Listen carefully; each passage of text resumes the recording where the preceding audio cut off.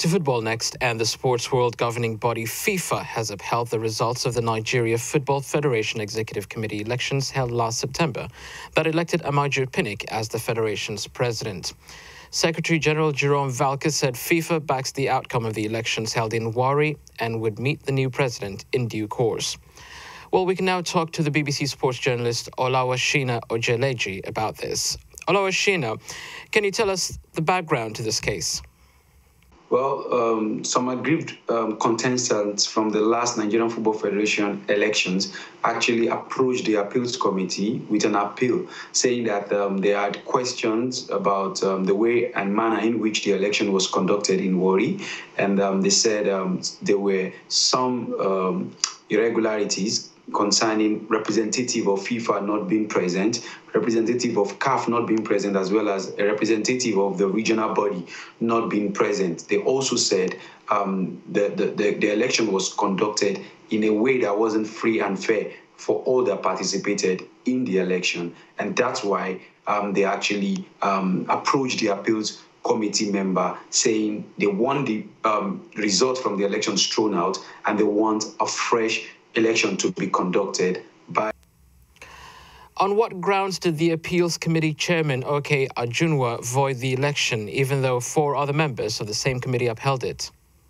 But basically, according to Ajunwa, he says that the other 4 members of the committee did not follow the rules and regulations, as well as have a clear verdict of what they were doing. He said he wasn't present, and he was surprised to hear that the other 4 members have actually upheld the election, when in the real sense of it, he as the chairman should have been the one to actually come up with the verdict. And he says in his own verdict and in his own submission, that election wasn't free and fair. The election should not be ratified by FIFA or anyone because there were many irregularities. And he said he was totally disappointed in his other 4 members. He continued to say the elections that brought in Amaju Pinnick as president of the Nigerian Football Federation, Seyi Akinwumi as vice president, and Felix Anyansi Agu should not be ratified by FIFA. And he insists, even if FIFA continue to ratify this election, he will take this matter beyond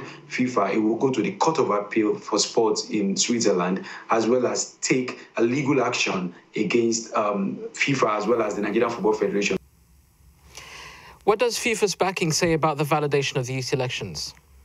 I think it's thrown more confusion into Nigerian football because the way you look at it, there are still some people who believe that Nigerian Football Federation is actually in a total turmoil, and there are still another faction who are not happy with this. Remember, FIFA threatened to ban Nigeria before that suspension. FIFA has suspended Nigeria. They lifted the suspension. They threatened to ban the country completely, but they just pulled out of that because the faction withdrew their case from court. So when you look at all of these, I don't think we've heard the last of this situation in Nigeria. I know quite well that from January, we'll probably get more problems facing the Nigerian football scene, as well as fans and, of course, the players. The country failed to qualify for the Cup of Nations in Equatorial Guinea, and fans are unhappy. Then they still have to deal problems in the running of football in the country. So I had the last of these, despite a FIFA ratification as well. Now, I understand the connection is a little bad, but before you go, a final question. What would you say are the main issues in Nigerian football Amaju Pinnick will have to address? Well, I think he has to unify a divided house. He has to unify a divided house. He also needs to actually get professionals in the running of affairs in Nigerian football. I think there are more politicians involved in Nigerian football at the moment. Everyone is more interested in how much of their own image is put out there and not the good image of Nigerian football is being put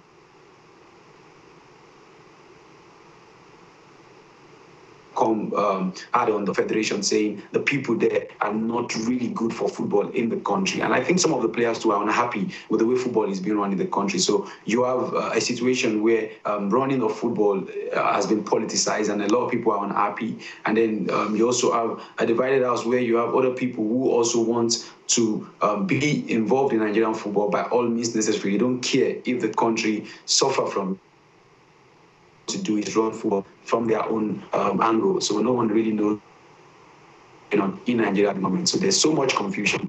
And that's why the former Nigeria captain, Sunday Olise, has come out to say the future is bleak for Nigerian football if all these warring factions don't come together and sort out their differences.